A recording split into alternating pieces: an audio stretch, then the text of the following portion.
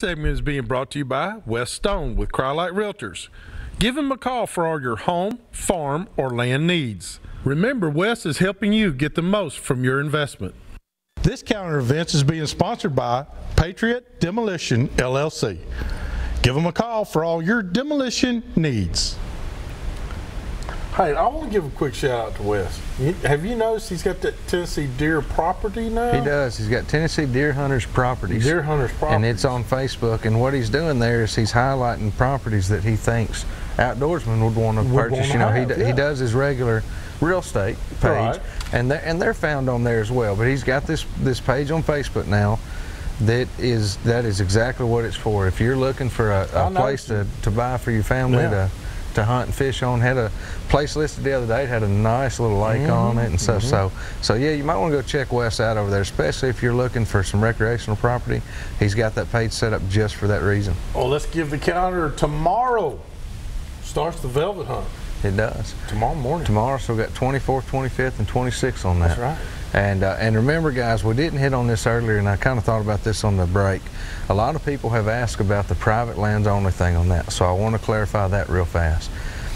The velvet hunt is only on privately owned land. It's not on WMA. But it does not mean that you have to own the land. It just means it has to be privately owned land. Can't be a WMA. So that's been a very confusing part for a lot of people. Have asked us that many times. But do keep that in mind. It's got to be private land. And here's the other answer to another lot of people's questions. The 25th, which is Saturday, is free hunting day. And you can deer hunt without a license. Yes, but you've got to still have your hunter safety verification. You do have to have the hunter safety. But you don't have to have a license to deer hunt Saturday. You don't.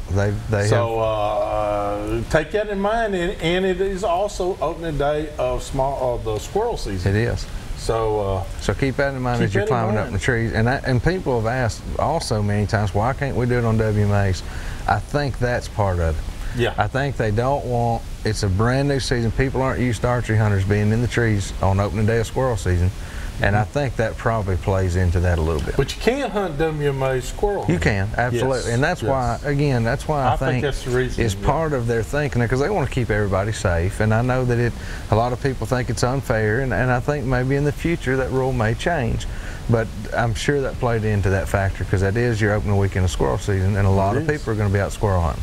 So if you're not totally confused by now, make sure you DVR this and you can go back and check it out. You're going to need this to get you out of jail. It will be on Roku. You guys can go back and check it out there. But I will say this too. Also, the next weekend, the following weekend, is opening day one of my very favorite things to do, and that's dove season. The most talked about. I swear to you, I love dove hunting as much as I wouldn't miss it for the world. We've got several good hunts lined up.